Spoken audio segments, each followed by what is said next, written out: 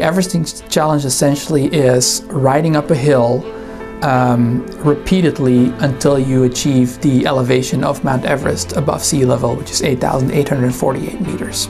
I got interested in the Everesting challenge and I thought there might be a way to leverage existing data to try to figure out what the optimal conditions are to pursue an Everesting challenge and to complete it in the shortest time possible.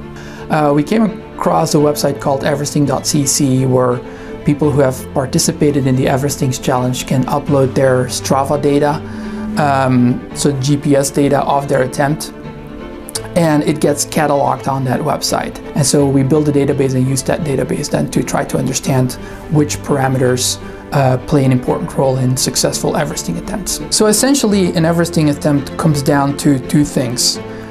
There is the power per unit mass. What is always true is that the harder you push the pedals, the faster you go, and the shorter the time will be to complete the Everesting attempt. And that turns out to be the most important parameter, which is unsurprising. The second important aspect here is that there is a balance between gradient and distance. The steeper the gradient that you select, the shorter the distance you'll have to bike to get to the vertical elevation gain that you need to achieve, but also the harder it is to get up that hill because it's steeper.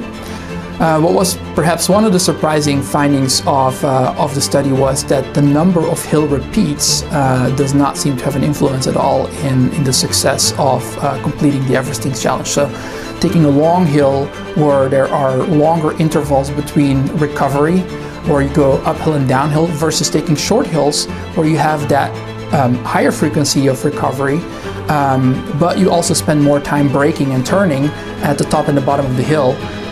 Those two things seem to balance each other out, and so there doesn't seem to be an effect in terms of the number of hill repeats that you select or the length of the hill that you select to complete the Everesting challenge.